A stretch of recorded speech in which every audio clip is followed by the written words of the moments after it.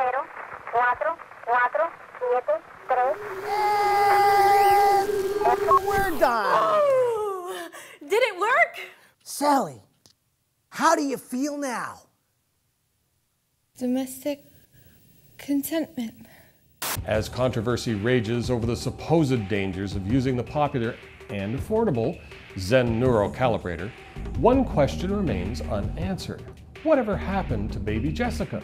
The former victim of a heavily publicized well falling incident, in later life she rose to prominence as a celebrity Zen spokesmodel, before apparently suffering highly ironic brain damage while using Zen to treat her childhood trauma. The incident was claimed by Zen detractors as evidence that the Wonder product is somehow unstable or unreliable. Well, today on Propagator, we're blowing the lid off this story with living proof that the inherent dangers of Zen have been wildly exaggerated. After just a few months of special reparative therapy and the addition of a few experimental brain implants, baby Jessica has become the latest anchor to join the Propagator News team. Welcome aboard, Jessica. Hi, I fell down a well.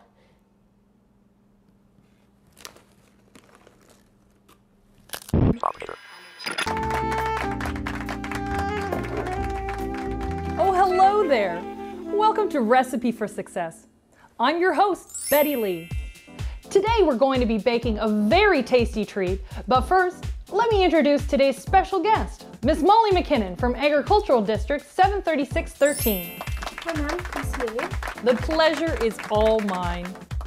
Now, Miss McKinnon, your family is quite famous in Agricultural District 73613 for your apple pies, aren't they? Yeah, I suppose so. Well, I can't wait to hear your secret.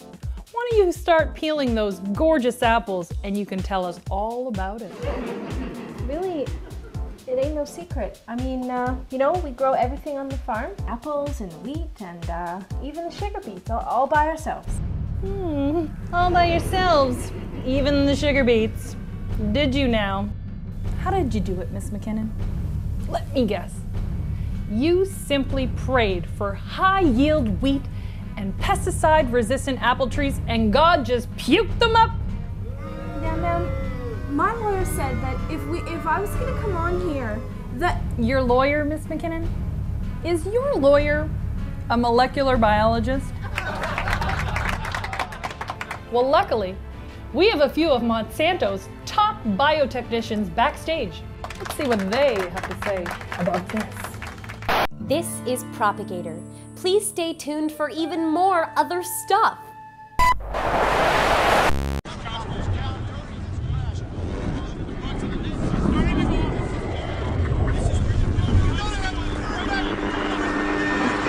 Hello, welcome back. This is Doom Raider. We're counting down the top 10 ways that everyone might die in the 21st century and rating them up to 5 stars each in several categories. Impendency. How soon could it happen? Probability. How likely is it? Totality. How completely would mankind be destroyed? Falling to number 10, Space Invaders. And when we say Space Invaders, little green men are the least of your concern. With so many threats to existence right here on Earth, it's easy to forget how hostile the rest of the universe can be. We have found no signs of advanced alien life. But this much is certain. Outer space is not a child-safe environment. Our planet is constantly bombarded by space rocks.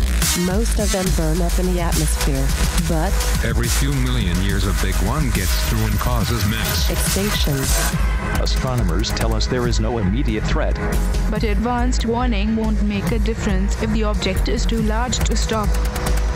An asteroid 500 kilometers wide would hit our planet with enough energy to evaporate the oceans and blanket the entire surface with vaporized life, eradicating all living things.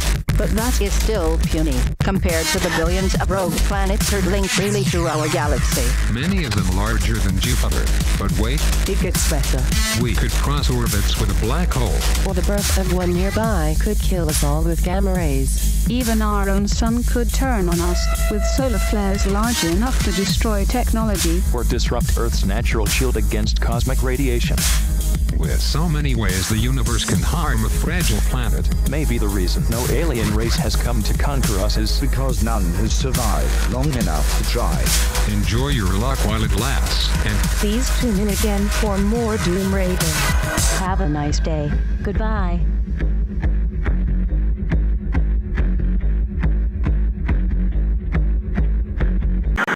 I'm Baby Jessica, reminding you once again that nobody is going to love you until you lose some weight. Fatty.